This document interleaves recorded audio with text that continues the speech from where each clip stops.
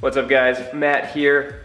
As you can see, I've got a 2014 Audi A6 here in for some rotors and pads. Doing them front and rear. We're gonna start with the rear because they're just a little bit more involved. And as you probably know, doing the rear service on this vehicle requires a scan tool. And that is because this is equipped with an electronic parking brake. So we'll need to use the scan tool to fully disengage and retract the electronic parking brake. And then we can go and remove the pads, remove the rotor, swap everything over, and get this car a fresh set of brakes. If you've been around this channel for a while, you'll know that I've already done numerous brake jobs on various Audis and Volkswagens in previous videos. And for the most part, they're all pretty much the same procedure. I'll link those videos in the description below, so go check those out. The main difference with newer vehicles like this A6 is the addition of an electronic parking brake. I went over the procedure to disengage and retract that electronic parking brake in the previous video. No VAGCOM required, just OBD11 tool and a phone app. I'll link that video in the top right hand corner of the screen right now. If you haven't seen that, I would suggest watching that video before this one. With the parking brake retracted in the service mode,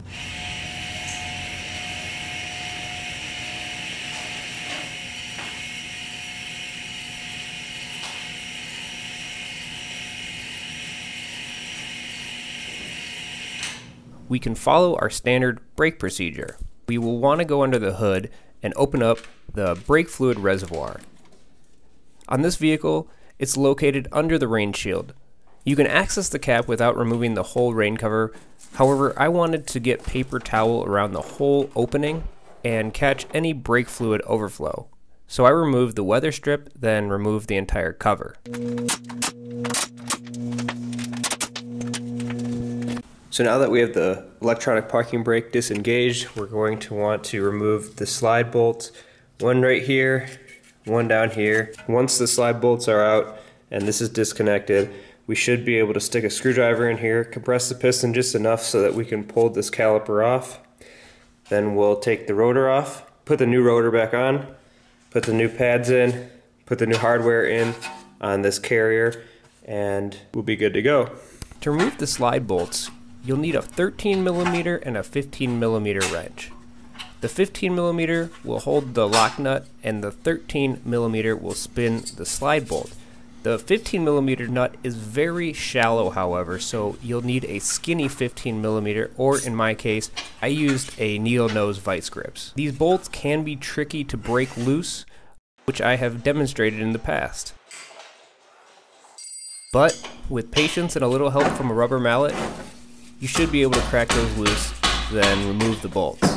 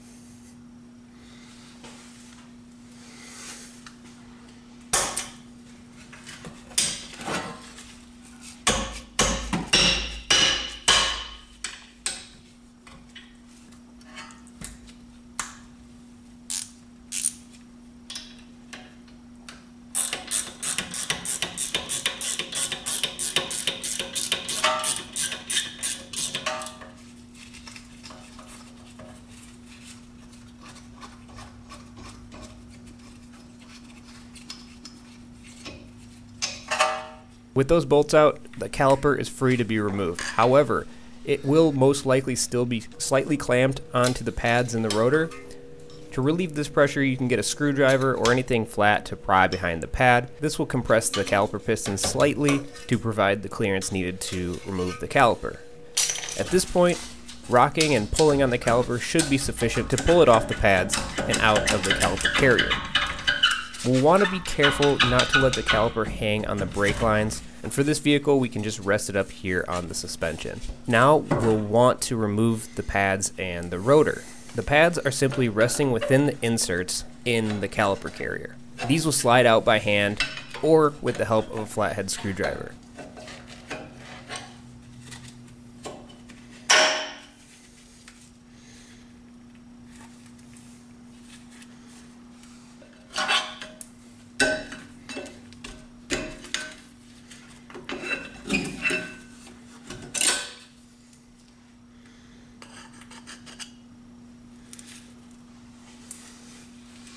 Where the pads were seated in the caliper carrier, there's a little metal insert that we'll want to replace, so we can pull the old ones out.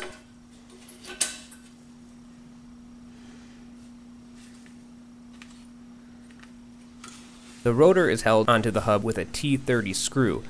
These have a tendency of stripping out, which is not good, so we'll want to hit that screw with some penetrating spray before we attempt to remove it.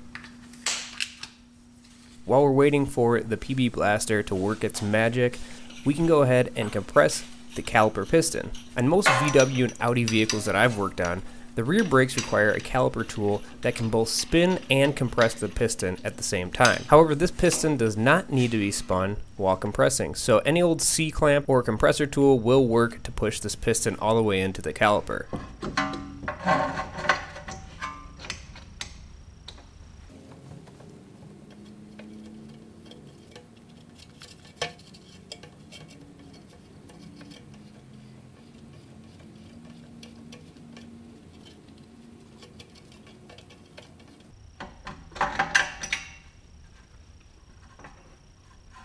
Now, let's try to remove that rotor set screw.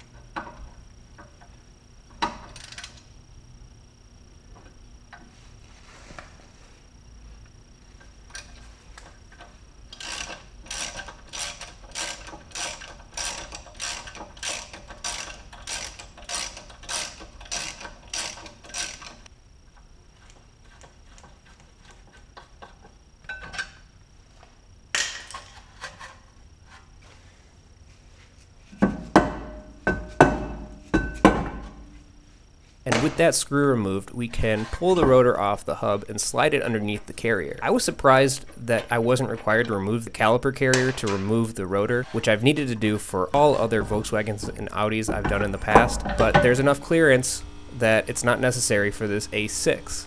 At this point, I like to clean up the hub with a wire brush to remove any oxidation that is formed behind the rotor, and I also like to clean up the caliper carrier.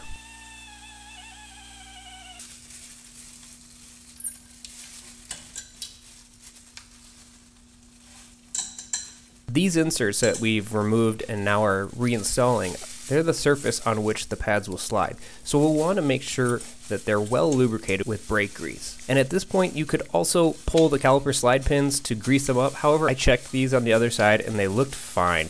This car is not very old, doesn't have a lot of miles on it, so I skipped this step. But if you're interested, I've linked a video of someone showing this procedure, and that's linked in the description below.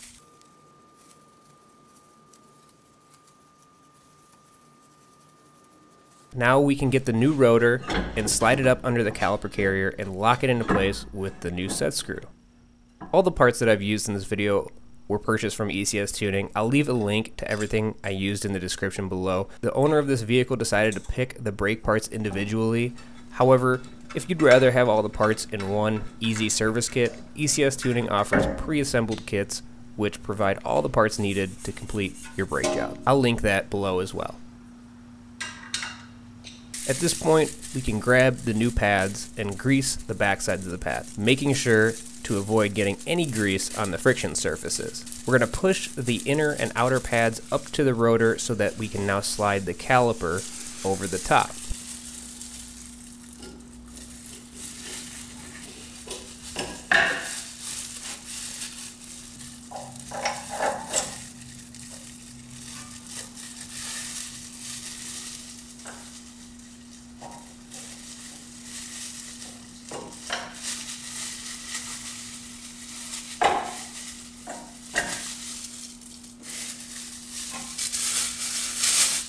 I'd like to take a moment to acknowledge a mistake that I made during this step on the other side.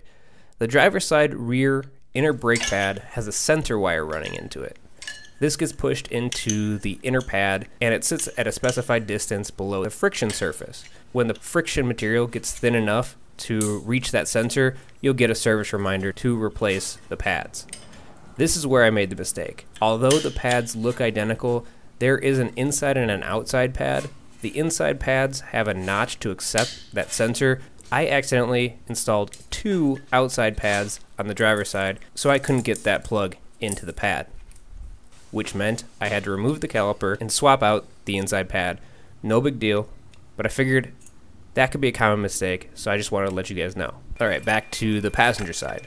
With the inside and outside pad in the caliper carrier and pushed up against the rotor, we can take the caliper and slide it over the pads, aligning the slide bolt holes with the caliper carrier bolt holes. We can reinstall the caliper slide bolts, torquing them to spec. I'll have torque specs in the description below. We'll plug in the ABS sensor and the rear brakes are complete. I'll be going over my procedure for the front brakes in the following video, but in the meantime, if you have any questions, I can try to help you out in the comment section below. Huge thanks to ECS Tuning for helping out with these parts, and as I said, all the parts are in the description below. And if you use those links to buy anything from ECS, I do get a small kickback that really helps keep this channel going. Thanks for watching, and I'll see you next time.